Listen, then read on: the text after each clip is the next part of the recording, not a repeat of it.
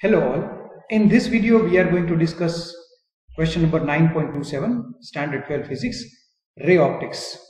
So here we are being said that if there is an eye which is suffering from a defect known as astigmatism, and if it sees these kind of crossed wires, right, then this astigmatic eye is only going to see the vertical or the horizontal wires. So in this case, say for example this eye, when it looks at this particular wire mesh, it observes only the vertical wires and it cannot observe the horizontal ones. So these are not the visible ones.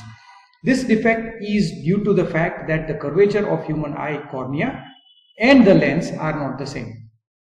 Now this can be corrected with the help of the cylindrical lenses. So you must know only a little bit about the cylindrical lenses, that cylindrical lenses are those lenses which have different focal length along x-axis and y-axis.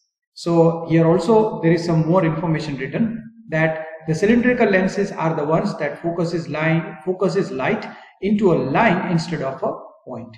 So this is the answer to our problem, and these are some of the cylindrical lenses that are shown in the picture.